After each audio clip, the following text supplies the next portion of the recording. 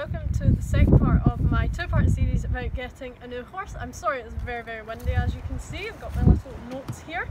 But the first half I told you about my tips of how to know when you're ready to get a horse, and in this half I'm going to be giving my tips on when you're going to view a horse. Obviously I'm not an expert in the subject, but I have viewed a lot of horses in my time. I apologise, it's so windy.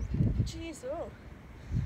But I hope you guys enjoyed this video. I'm glad you enjoyed the first half of this mini two-part series, and hopefully I will help you guys out a bit. Get the beat, count 1, 2, 3. Don't just let the music get into it. Won't you dance with me?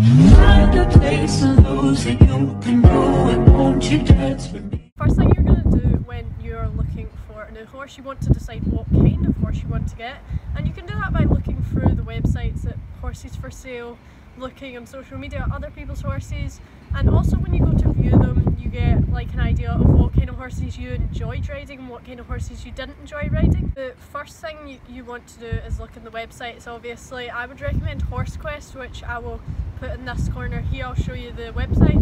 That is where I found Clyde by putting the wanted ad up of the exact things I wanted for the exact kind of pony I wanted, and Clyde is exactly what I wanted. It was so lucky that we put it up at the right time and the owner found the ad, which was brilliant, and it just worked out really well for us. But obviously it's not like that all the time, and you can filter the results so that you can just see the kind of horse you would like instead of spending ages scrolling through horses that you know you don't like.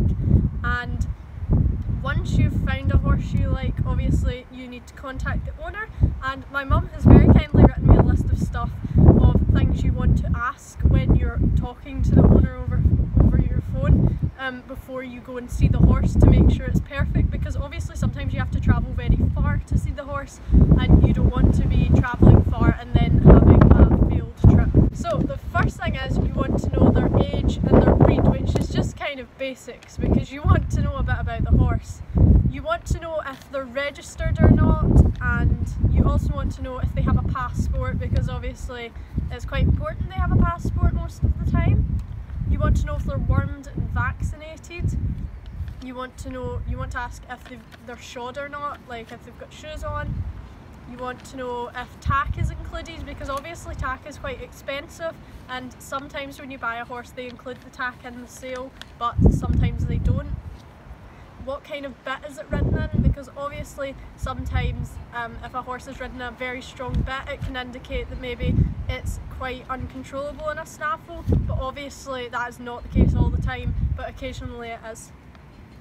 Can it travel in a trailer or lorry? Obviously if you want to go competing with your horse you need to make sure that it's good travelling, because some horses do not like travelling at all and they can be really silly in the trailer or the lorry, so you need to know that. And also sometimes horses will be good travelling in a trailer but not in a lorry, so you need to make sure that. Does it hack out alone and in company? Most horses will hack out in company, but obviously some of them can be quite kind of grumpy around other horses, and then a lot of horses don't like hacking out alone, but you want to make sure they can so that you can go out a hack without your friends sometimes. You want to ask if it's good in traffic. If you're riding on a road a lot, you need a horse that is good in traffic, and you need to make sure of that, and you just need to ask the owner that. You need to ask if it's spooky. Obviously some people are fine with spooky horses, but if you're more of a novice, especially if it's your first horse, maybe you don't want a very spooky horse. Is it currently being ridden regularly? Lots of people, when they're selling their horses, have not ridden them in months, and you want to know if they're being ridden regularly, because if you buy them you are probably going to be riding them a lot, but if you're not it's fine, but sometimes you are, and if they're not used to that sometimes they might be a bit silly. How is it away from home? Lots of horses are a bit silly at competitions, and if you're out competing a lot you want a horse that's going to be well behaved at competitions and isn't being silly or crazy. Is it used to being at shows? Some horses you'll see have never been to a show before, some horses you'll see have been to loads of shows. That's something you might want to ask. What success has it had to date? You want to know its competition record. Obviously a lot of people don't want a competition record for their horse, but some people do. What is the price? One of the most important things obviously, because sometimes you need to set yourself kind of a budget at the start. Obviously you could go a wee bit over that or Obviously you could go less than that, but you do want to have some sort of budget at the start. Is it open to vet? So like, is it good to vet? And because you don't want it being silly and running in circles. You need to ask before you view it, will there be someone to show it ridden on viewing? Because you definitely want to see the horse being ridden when you're viewing it, because it's obviously, a lot of horses are unpredictable. You do not want to arrive and then go straight in that horse without seeing someone else riding it, because you don't know, there are some liars in the market. You do not want to be sitting on a dangerous horse because you haven't seen someone else ride it. You want to get lots of pictures and lots of videos as well, especially videos. You can't tell that much from a picture, but you can tell a lot from a video, so make sure you get lots of videos before you actually go and see the horse. You should do some background research on social media, so you could search up its name. Obviously a lot of horses will come up. That is the list of things that I would recommend, or my mum would recommend especially, doing before you go and view a horse. I think they're pretty good tips reading them now. But if we've missed anything out, please comment them below. So now you've asked all these questions, the horse seems perfect and you're on your way to view it. So when you arrive, you want to make sure that everything seems right. Sometimes you arrive and unfortunately you see that it's just not going to work out. I've arrived before and we arrived early once and they were galloping their horse full pelt round the arena to tire it out before we got there.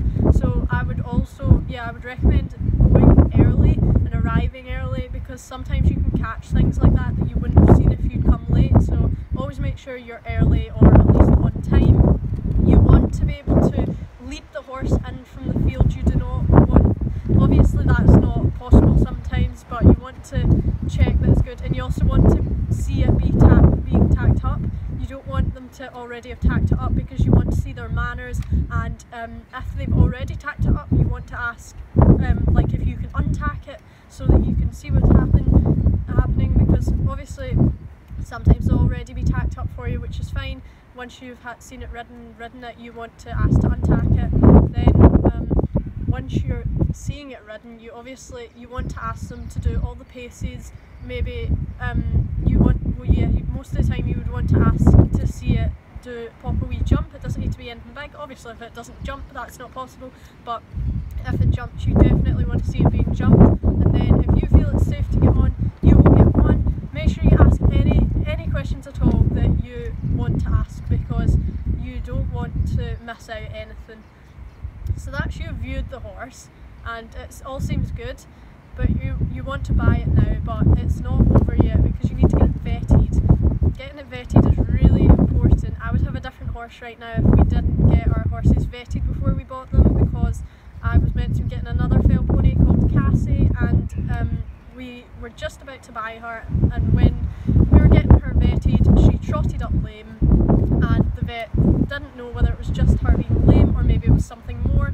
Obviously we weren't going to risk anything, so we ended up not getting her, and we ended up with Clyde, who has turned out perfect obviously, and in my opinion he probably worked out better than Cassie in the end, because he was a much better jumper in my opinion. But that's just how it worked out. Clyde passed the vetting obviously.